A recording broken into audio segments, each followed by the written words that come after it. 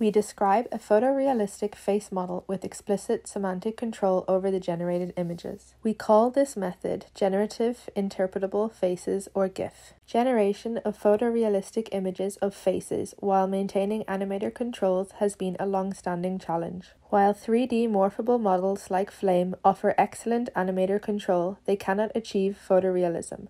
This is due to unmodeled geometry, example hair, mouth, cavity, etc., and the difficulty of modeling the complex material properties of skin and hair. 2D generative models produce photorealistic results, however, lack animator control. StyleGAN and StyleGAN 2 achieve excellent photorealism and offer some control by associating semantic attributes to generator activations at different depths in the network with a style mixing mechanism. However, this provides only limited animator control. Recent works like StyleRig, Interface GAN, etc. attempt to identify control parameters of a high-quality, pre-trained 2D face generator. However, their performance is inherently limited by the quality of the pre-trained generator and how well it disentangles properties that we ultimately want to control. A traditional graphics pipeline provides control over face geometry, pose, lighting, etc., and these may be entangled in the latent representation. GIF specifically provides control over facial shape,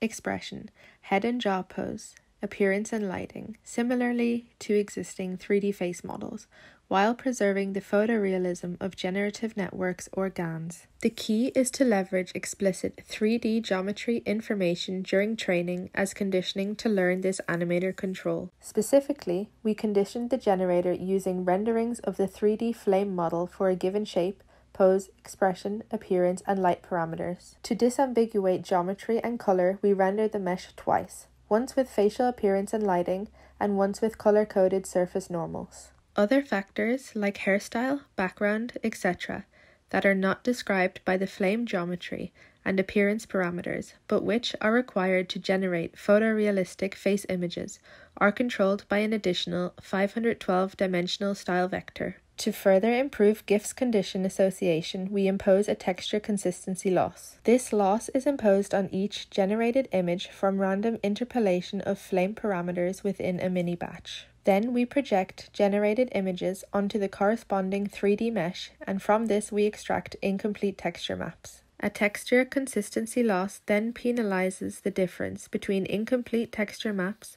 that share the same style embedding, appearance parameters, and light parameters, but differ in Flame parameters. We evaluate GIF quantitatively by a perceptual study with participants from Amazon Mechanical Turk. To assess the disentanglement between the style vector and the Flame parameters, we show participants two images, a rendered Flame mesh and a GIF-generated image. Participants then evaluate on a 5-point Likert scale how much they agree with the statement that the shape, pose, and expression of the generated image match those of the rendered image. We also perform an ablation study with participants from Amazon Mechanical Turk. Here we show participants a triplet of images, with the Flame rendering in the middle, while an image generated from GIF is on one side and an image from an ablated model is on the other. Note that the left-right position of these test images is randomized to avoid left-right click bias. We found that participants consistently prefer GIF over the ablated model. Given a sequence of Flame parameters, we can generate an animated video sequence. Despite training GIF on static images only,